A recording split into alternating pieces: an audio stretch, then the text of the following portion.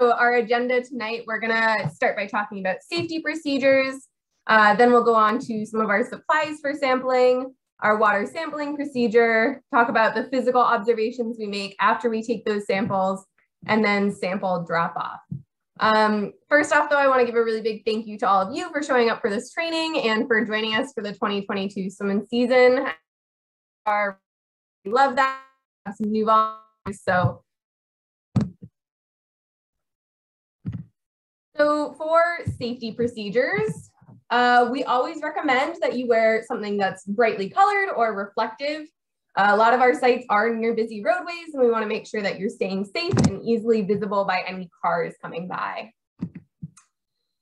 You should also make sure that you're sure of your footing and that you're moving slowly, especially if you're walking through streams or walking through vegetated areas to get to your sampling location.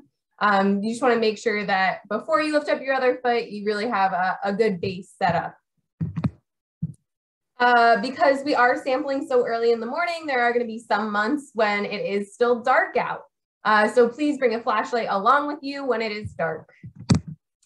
It's always a good idea to let someone know where you're going and when they can expect you to come back, especially if you're going out and sampling on your own. That way, if God forbid anything does happen, there's someone who knows to go looking for you. We also ask that you always wear gloves when collecting your samples. I'll talk a little bit later about how this is important for the integrity of the samples, but there are also sites where our water quality has been shown to be pretty poor, and we don't want you to risk getting sick from touching your water or anything like that. Never use your sampling cooler to store food and beverages. That's kind of on the same note as that previous bullet, where some of our water does contain contaminants that could make you sick if you consume them. So you really want to avoid any potential cross-contamination with your samples and food or beverages that you plan on consuming. If you do use a bridge buddy, you want to make sure that you always keep 2 feet planted on the ground. You don't want to go over the bridge with your bridge buddy and your samples. So that's an important one. And now we can move on to supplies. So some might say the most important supplies for collecting a water sample is your bottle. So we've got a couple of different bottles here on the screen. That first one with the red cap is only used by people who have a bridge buddy. And that one is used for making observations like taking the temperature of the water, smelling the water, and looking at clarity and color. Our next sampling bottle, the smallest one, is for your bacteria sample. The next bottle, the largest bottle you'll have, is for the nutrients. Most bottles that you'll be getting throughout the season will actually be brown, but they will be the same size and shape of this bottle pictured here. And then finally, you have your medium-sized bottle that says "Fill Me" on top, and that's for collecting your water sample that will be used to test pH.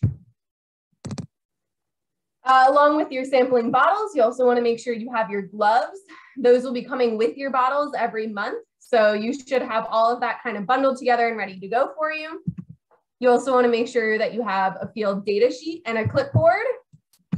That would be useless without something to write with. So it's a good idea to bring a pen with you, especially a black ink pen is really preferable for clarity's sake. You want to make sure you have a cooler with ice for your samples. You'll also have a thermometer to take air temperature and water temperature. And then if you use it, you might have a bridge buddy or a sampling pole.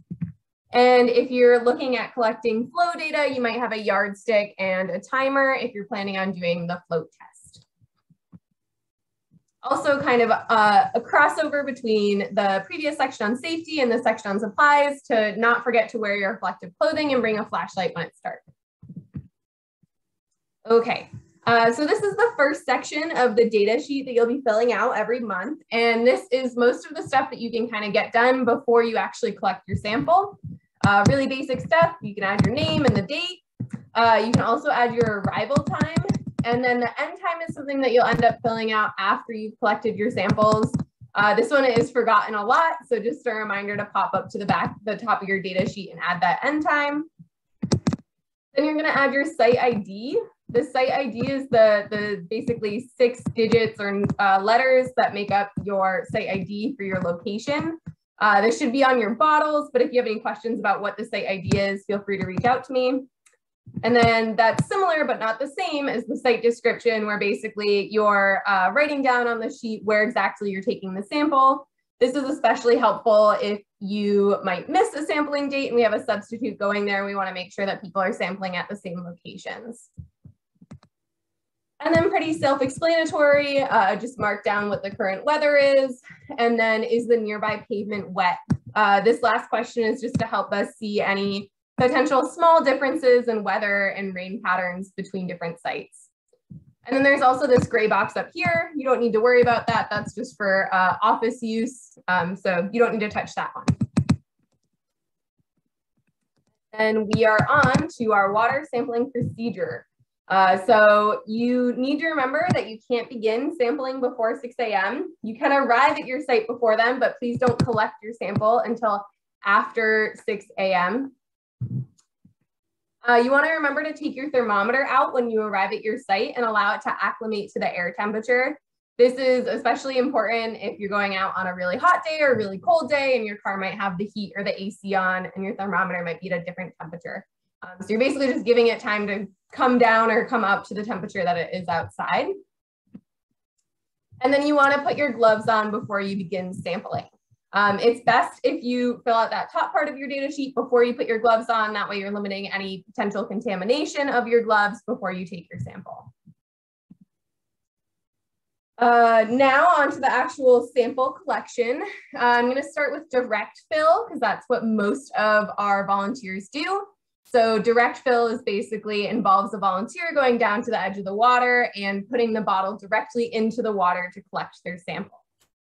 When you do this, just like this picture shows, you want to put your bottle with the opening of the bottle towards the downstream area. So basically, almost counterintuitive, you'd think you'd want to put it in so the flowing water flows directly into the bottle. Instead, you want to put it in the other way so the water is able to kind of passively flow into the bottle. This helps prevent things like floating leaves and sticks on the surface of the water from going into your bottle. When you're collecting your samples, you want to make sure that you're collecting your bacteria sample first, and you want to leave about a ½ inch of headspace for this sample. Next, you'll collect your nutrient sample, and you're also going to leave about a ½ inch of headspace for that one. And then finally, you'll collect your pH sample. And your pH sample will be the last one, and you're going to try to leave as little to no headspace. This is because if there's air in the bottle with the water sample, it can potentially change the pH by the time that it actually gets tested with the probe at the office. So again, you're starting with your bacteria, that smallest bottle. That's because that's the easiest one to contaminate. Then you're collecting your nutrient sample, and then finally your pH sample. A reminder to avoid touching the insides of bottles or the caps. This could potentially contaminate the sample, especially that bacteria bottle. We want to be particularly careful with that one. And then you want to put your samples on ice immediately after filling the bottles. That's because there's some degradation of those samples if they're not put onto ice, and then we can't use that data anymore. Our second method of sampling is with what's called the bridge buddy.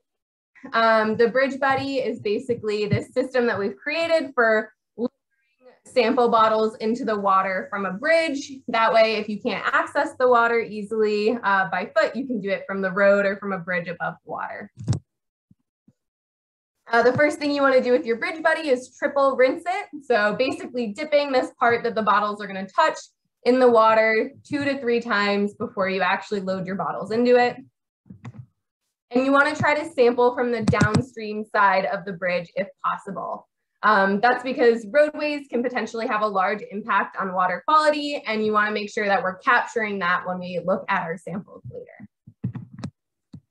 And when you're at a site with a bridge buddy, you're going to go through that same order. So you'll start with your bacteria bottle and your nutrients bottle on either side of the bridge buddy. And then for your second sample, you'll collect your pH, and you'll use the red capped bottle to look at temperature, water clarity, and smell. In addition, if you're using one of the arm extenders, which I don't know how many volunteers are actually using right now, but if you are, we ask that you please triple rinse that tool as well. So do the same dip in the local water before you actually put your bottles in. One kind of tricky thing that I don't know how many people are aware of how it works is that sometimes we have to collect what are called duplicate samples. And a duplicate sample is exactly what it sounds like. You're basically just taking double the samples. This is a really important thing for us to do in order to make sure that our data is of a certain quality. Basically, we're collecting 2 samples from the same site at the same time, and then all the results for those bottles should be really similar to each other. And that helps to make sure that our process is working the way it should. Duplicate samples mean that you're collecting 2 of each sample. So you'll start with your 2 bacteria bottles, then your 2 nutrients, and then your pH. So you're doing them kind of in pairs. So if you have a bridge buddy, you'll do your 2 bacteria as the first sample. Or if you're doing direct fill, you'll fill 1 bacteria bottle, then the other bacteria bottle, and then you'll move on to your other sets of bottles. I'll also note that you only need to fill out 1 data sheet if you're collecting these duplicate samples. So you can there's a 1 spot on the regular data sheet that you just mark that you collected a duplicate sample. You don't need to do 2 separate data sheets for your regular sample and your duplicate. These duplicate samples really don't happen very often. Each volunteer might get asked to do one once every 2 years or so.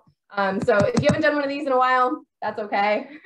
And I will let you know that you're taking one before you go out sampling that day. So I'll give you 2 sets of bottles for that sampling date.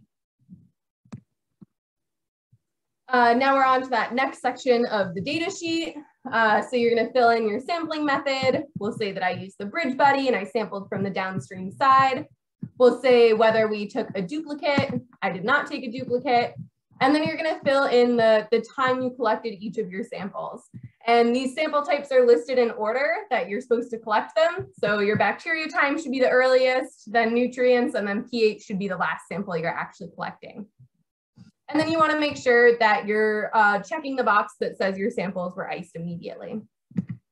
These 2 sections right here, the are duplicates being taken and the were samples iced immediately, are the 2 sections that I think are missed on the data sheet most often. The first one, the duplicates, is easy enough for me to figure out. Were the samples iced immediately is really, really important for us to know and whether we can actually use that data later on. So last year, you might have gotten an email from me asking you to confirm that you had put your sample on ice, which you might get again from me this year if you forget to check it. So if you could try your best to remember, that would be fantastic. Here's a quick reminder on how to take your gloves off after you've collected your sample. You really want to try to avoid touching the outside of your gloves that could have possibly touched contaminated water. So you're going to pinch the base of your first glove, hold it in the hand that's still gloved, and then slip that gloved hand over onto the other one so you kind of get this bundle of glove in your hand where you're not touching any of the contaminated portion. You're also going to take some physical observations while you're at the site. This includes temperature. So everyone's going to get a thermometer with their first bundle of bottles for the season. These are going to be freshly calibrated and made sure that there's no air bubbles in them. So they should be all set to go for the season. You want to make sure you're measuring air temp first and then water temp. You can take your air temp after it's kind of acclimated to the outside temperature. And then you can dip it into the water to actually find the air temperature. You also need to record your thermometer number on your data sheet. So this is normally just written on the back of the thermometer with a Sharpie. So you can see here on this thermometer, the number is 2019-12. And when you're reading your temperature, you want to read to the nearest half degree. And a quick reminder that when you're writing down the air temperature on your data sheet, it should only be air temperature that you've collected with the thermometer. So it should be in Celsius because that's what our thermometers read in.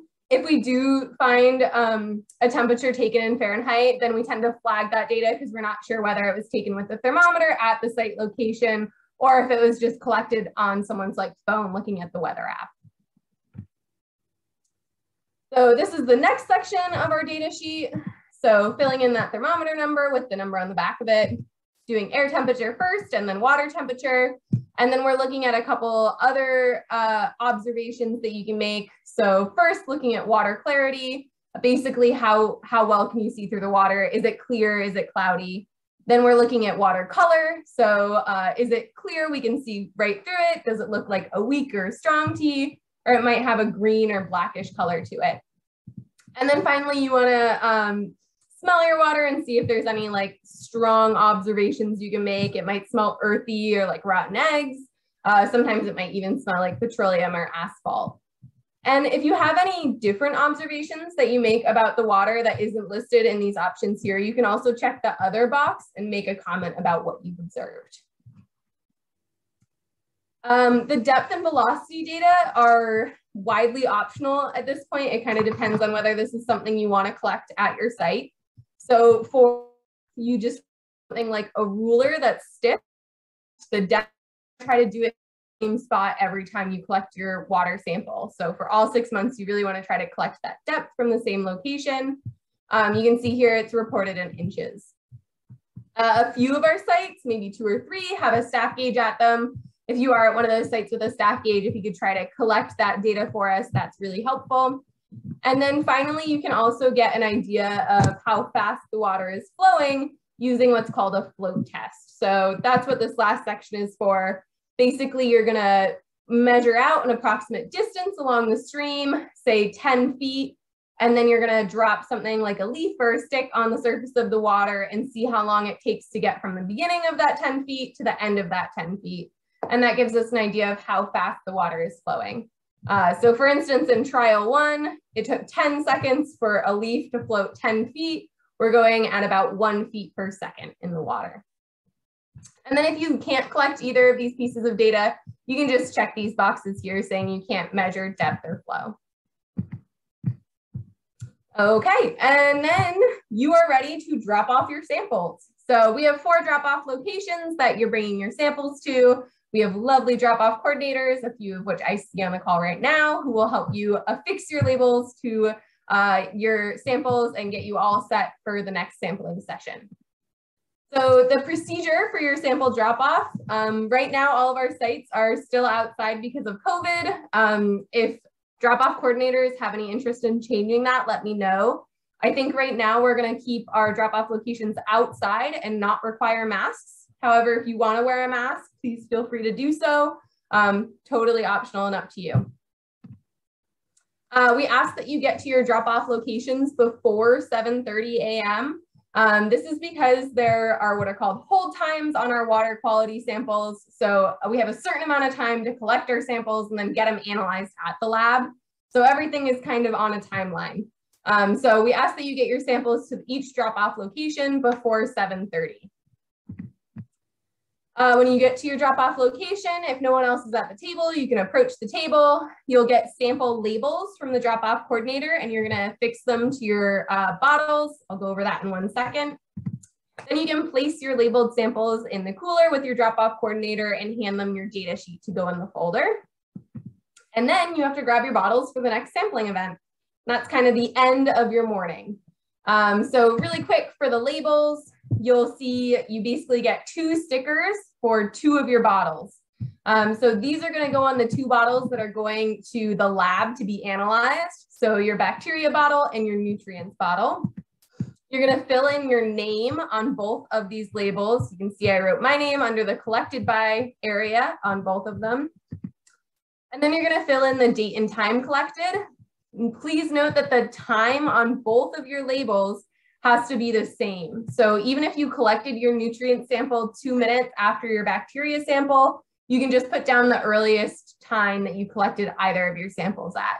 So for this one, I collected my bacteria sample at 6:17, so I'm writing that for both of my samples.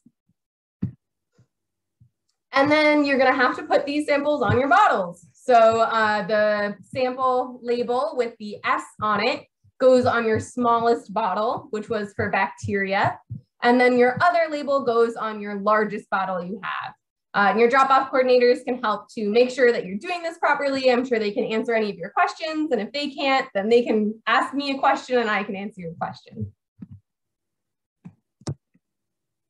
Okay, so with that, I want to give folks a reminder that we have a supplies pickup coming up on this Saturday from 9 to 11 a.m. I'm going to be there with coffee and bagels and supplies for everyone, including drop-off coordinators. If they want to swing by, I'll have your bottles and boxes with all your supplies ready. If you can't make that time, let me know because we can schedule another time for you to pick up your bottles before our first sampling event on the 12th, which is next week. So very exciting.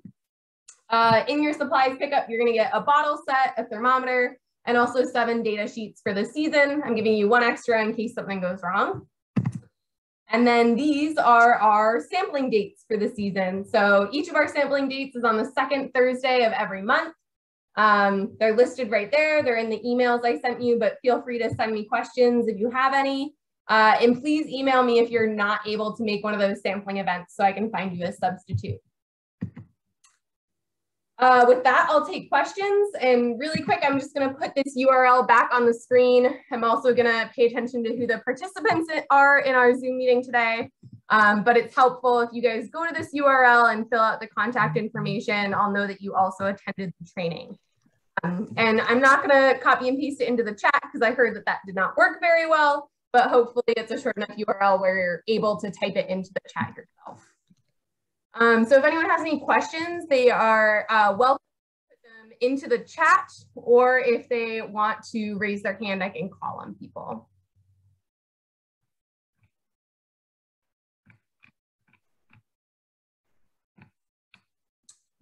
Okay. Lisa, I can put together an email chain with folks in Milton and see if anyone is able to pick up your bottles for you.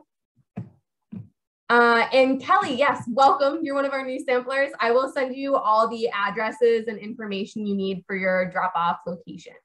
Thank you. Absolutely. Yes, and I will include a link to the training presentation in the follow-up email, as well as a PDF of all the slides. That way, if you have a specific question and want to skirt around to a different part, you can. And yeah, Tabor, feel free to email me. I'm going to be in the office a lot next week, and we can just set up a time for you to stop by and grab your bottles. Whitney, I can email you your sampling ID number. You're also one of our new samplers, so welcome.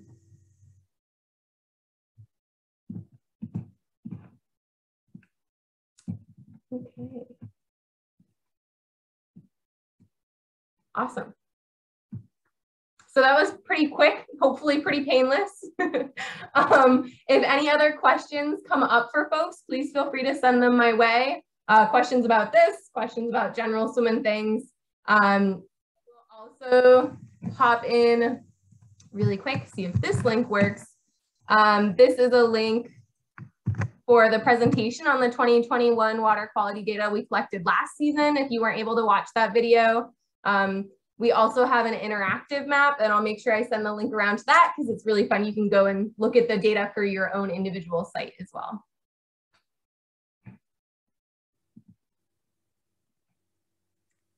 Okay, awesome. Well, I hope to see some of you guys on Saturday. Thank you so much for joining, and have a good rest of your evening.